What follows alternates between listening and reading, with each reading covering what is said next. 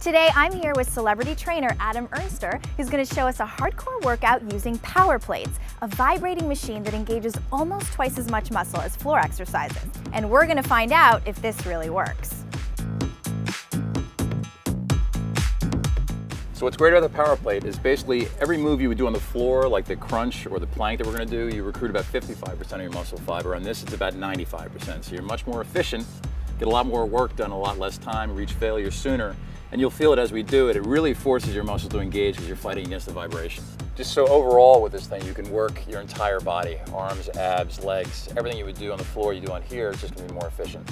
Adam, a ton of your celebrity clients love using power plates. Can you show us a few basic moves? Okay, so we're going to start with the crunch. Why don't you take a seat on there? Great.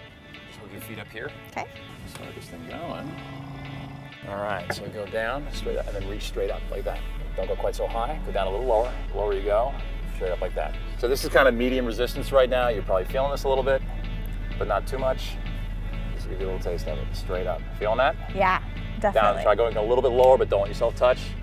But you feel how basically you cannot relax, right? You have to fight that vibration the whole time. All right, so the next move we're gonna do is Nicole Scherzinger's favorite butt move, the single leg squat. But on the power plate, you're gonna find out how much better it is than doing it just on the floor. Okay, so the key here is always maintain this angle in your back, stay safe, right? Don't round it out, and keep all your weight on your heel. Whatever leg exercise you're doing, that's the most important thing, because that's how you engage your butt, not your knees and your quads.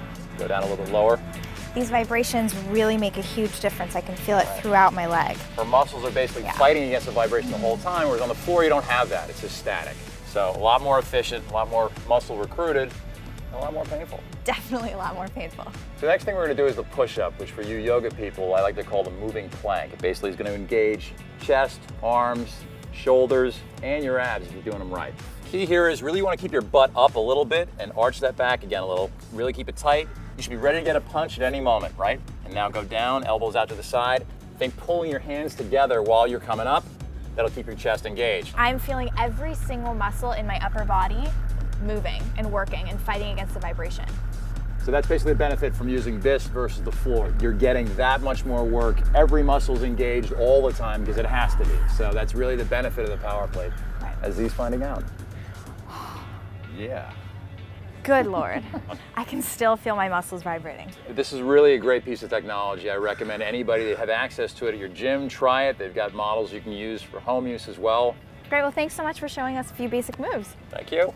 See you next time on Fit Sugar TV.